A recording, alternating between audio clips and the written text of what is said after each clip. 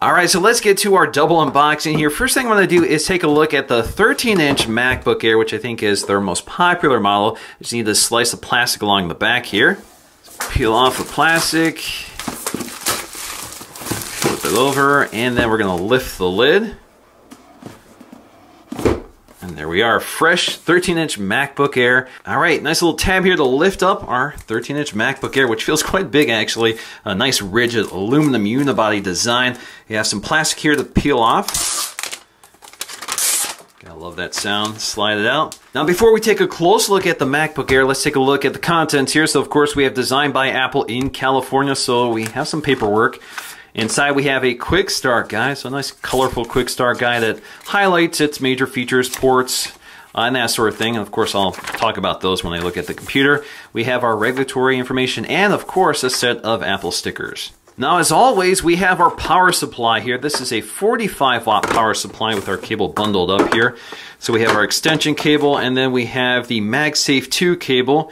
Let's go and pull that off. So MagSafe 2 we're all familiar with. This came out a few years ago. It's a thinner port than the previous generation. So again, nice little cover here to protect the connector. So the great thing about MagSafe 2 is that it's magnetic and it can pop off pretty easily so you don't yank the computer off your desk. Next up we have our 45 watt power supply with our folding prongs here. This also pops off so you can add the extension cable or the international adapters if you're traveling. And then you have your cable management here so you can wind up your cable for traveling. Now there is one more piece of packaging underneath here. So if we lift up our lid, we'll find a piece of paper protecting the keyboard from the glass. Now before I take a close look at this computer, let's get to the 11.6 inch model so we can compare them. Next up, the 11.6 inch model, certainly much smaller than the 13 inch here, so let's go and peel off the plastic.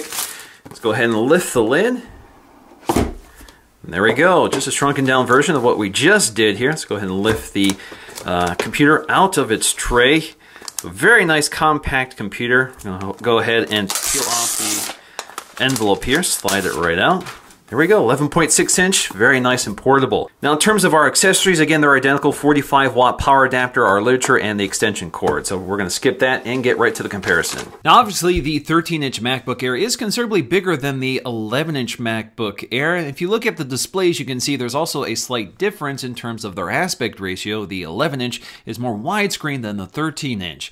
There is also a different resolution here. The MacBook Air 13-inch has a resolution of 1440 by 900.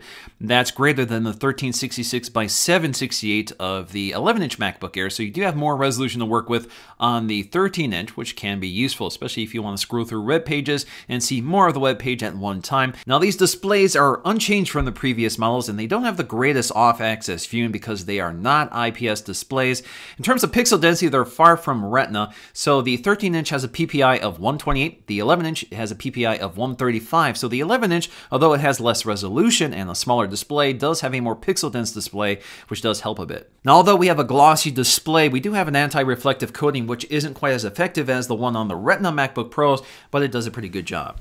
Now the thing I've always noticed about the 11-inch and 13-inch models is that the 11-inch is always brighter than the 13-inch, even if the screen brightness is set to maximum. So that's something to consider. If you want the brightest display, the 11-inch is the one you want. Now in terms of the keyboard, this is also where they differ quite a bit. The 11-inch MacBook Air has all the same keys, it's just that the top and bottom rows have been shrunken down to give more room to the trackpad. The trackpads are also different sizes. You can see they're the same width, but the 13-inch is a bit taller, a bit larger. Now once again, both keyboards are backlit and there is an ambient light sensor which will adapt the brightness depending on the ambient conditions. Now in terms of those keys along the top, of course, we have our screen brightness, we have mission control, the launcher, along with our keyboard brightness. We also have our media controls, volume controls, as well as mute and power. Now at the top of the display, we'll find a FaceTime HD camera good for 720p video, which is flanked by a nearly invisible LED indicator. We also have an ambient light sensor right next to it, which adapts the screen brightness as well as the keyboard brightness. Now on the left side of the computers, we have a MagSafe 2 connector along with a USB 3.0 connector and a combination headphone and input jack,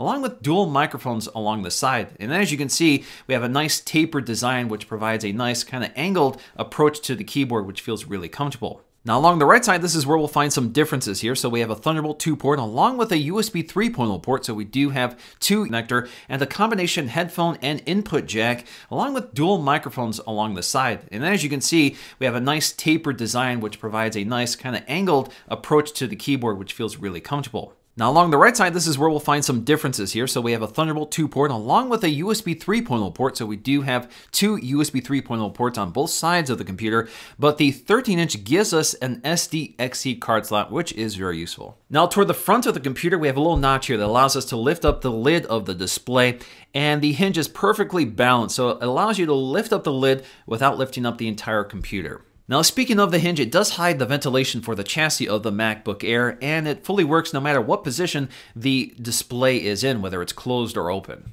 Now if you look closely around the edge of the display of the MacBook Air, you'll see this rubber gasket that surrounds it. This provides some protection for the glass and keyboard so they don't mash together. Now on the bottom of both computers, you'll find a single piece of metal which is secured by pentalobular screws, along with these plastic feet along the bottom. Again, this is a carried over design. Now this is not meant to be user upgradable, so you can't swap out the RAM if you want to add additional RAM. So if you want more than 4 gigs, as I would recommend, you'll have to upgrade that through Apple. Now both the 11-inch and 13-inch have a set of stereo speakers hidden behind the keyboards. But the 11-inch, of course, is a smaller chassis, and it doesn't sound as loud as the 13-inch. It also doesn't sound as full or rich as the 13-inch. So let's go ahead and take a listen to check out the difference. Lannister, Baratheon, Stark, Tyrell, they're all just spokes on a wheel.